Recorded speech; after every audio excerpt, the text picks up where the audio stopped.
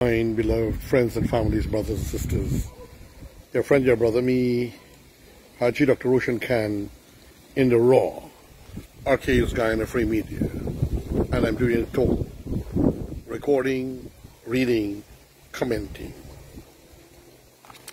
The front page of today's Tuesday Kaiteure News, Guyana will be stuck in a never-ending stream of payments. Christopher Ram.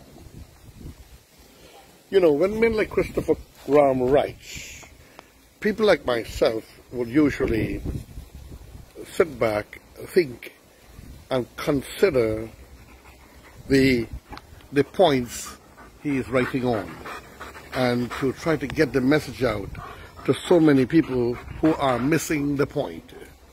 My grandson and Atlas is coming here to disturb me. Atlas, go! Atlas, go! Come on, go, go! Go, go. Yes, here he is. I like to call him Mr. Handsome.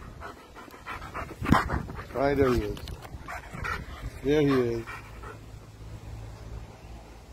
That's my first grandson. See him? Come. Good boy. Nice. Behave yourself. He wants attention. And there now I'm building a little something there for the children, a jungle gym, so to say. Swing and slide for my other grandchildren who will appreciate that. Right. Anyhow, back to the point. So the article is Guyana will be stuck in a never-ending stream of payments. Christopher Ram and 20 billion owed to Exxon by 2025. So what is happening is, you know, we wonder whether what we think that we will enjoy in the oil and gas discovery, whether it will be mostly what is called a Pyrrhic victory. A Pyrrhic victory is a victory that is a useless victory. You think you have won, but in reality you have lost, or you have gained nothing in this victory. So this whole oil thing that we are all excited about, which will push up some cash flow and which will raise some standards of living for a while, but in the end, our generations into the future, if we're not careful, will have to pay. If we plant coconut trees, and tremendous amount of coconut trees all over, even if we take over all the Guyana lands and produce coconut, we'll be making more money for our country and developing our people more than the oil that we will get under the ground. And the oil above the ground, which is coconut oil, will be much more profitable and realistic and will give us profits upon profits. Anyhow, they're trying with that.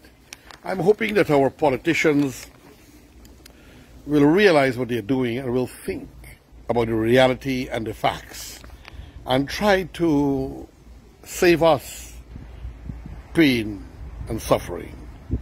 One of the things about Lyndon Fope Sampson Burnham is that when people were coming and we couldn't get 50 or 51%, he will tell them, leave them right there in the ground. To me, if we can't get 50%, and they are the investors, they have to spend the money, we should not, as a people and a poor country, have to refund them if they suffered a loss, or if they dig a dry well, and for them to eat their food and drink and enjoy and live their big life, and we taxpayer dollars have to finance them.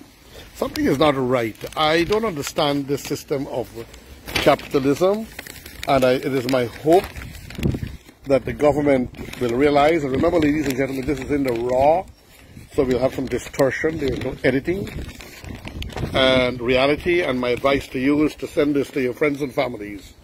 Remember, we are on YouTube, RK's Guyana Free Media.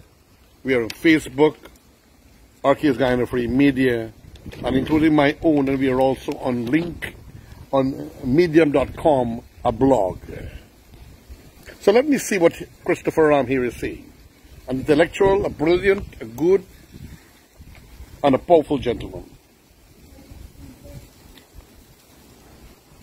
Over the weekend, Kaiteure News had reported that by the year 2025, Guyana will have owed some 20 billion to EXXONMOBIL and its partners in the Stabroek block. You know what I'm thinking of, ladies and gentlemen? What Guyana Goldfield did to us. So now we are reading that another foreign company just made a huge gold discovery.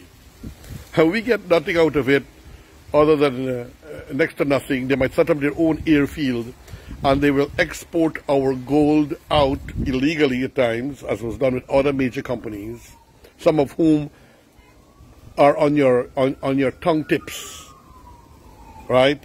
Which is on your tongue tips, the name of the company. I don't want to call it now. And they poison till today all the waters in that region, that the fish that the Amerindian or the original people used to consume for millions of years cannot be consumed anymore because it has cyanide inside. Can we imagine this?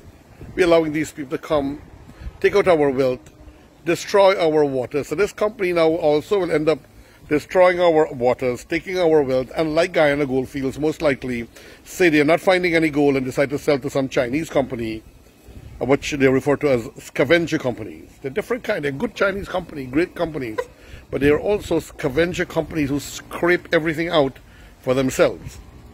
Guyana Goldfields took back to Canada $200 million after putting up a few tents, and what happened? They pay taxes in that country, but they pay no taxes in Guyana. So this is something that we have to worry and ponder about when you are from a poor country, what these people will and are doing to us. Back to the article.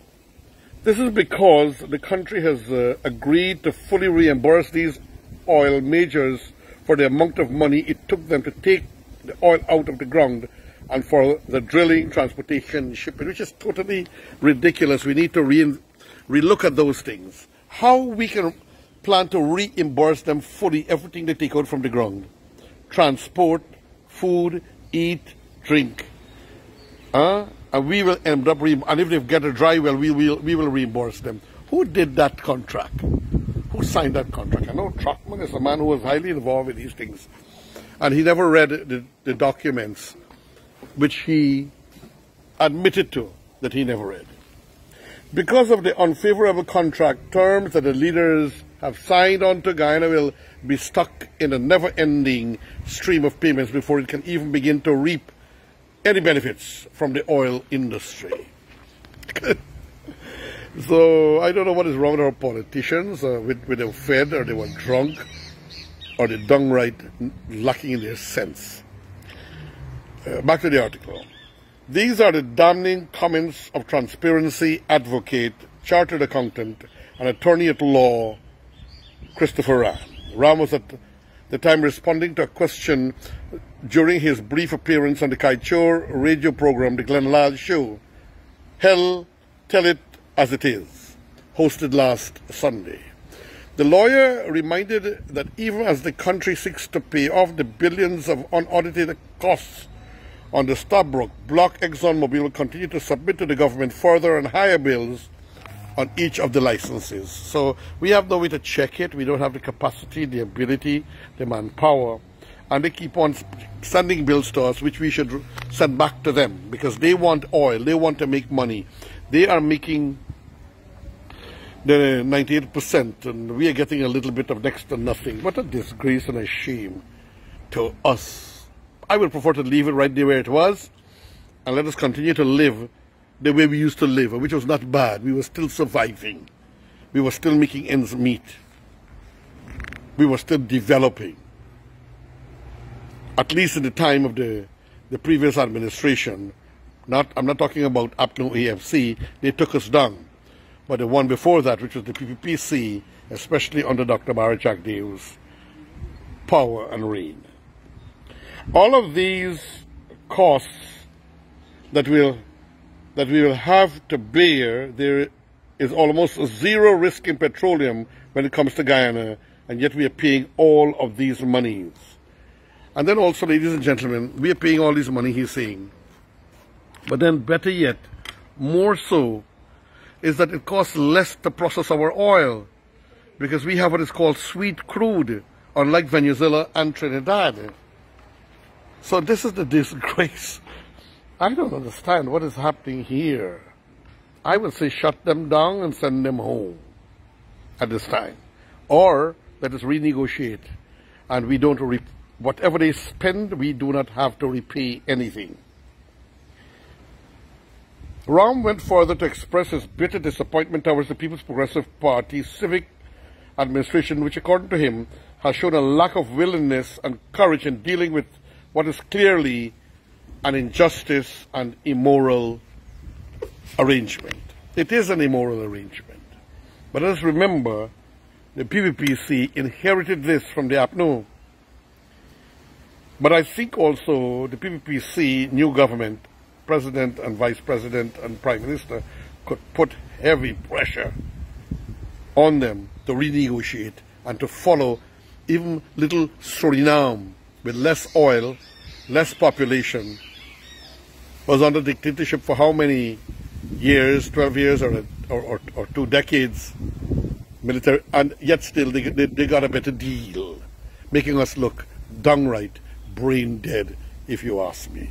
So I'm going to ask the government to please look at all of these things. The attorney at law is adamant that every time EXXONMOBIL spends something leading to a discovery, it will be bad news for Guyana, since it is the country that will have to foot every bill precisely.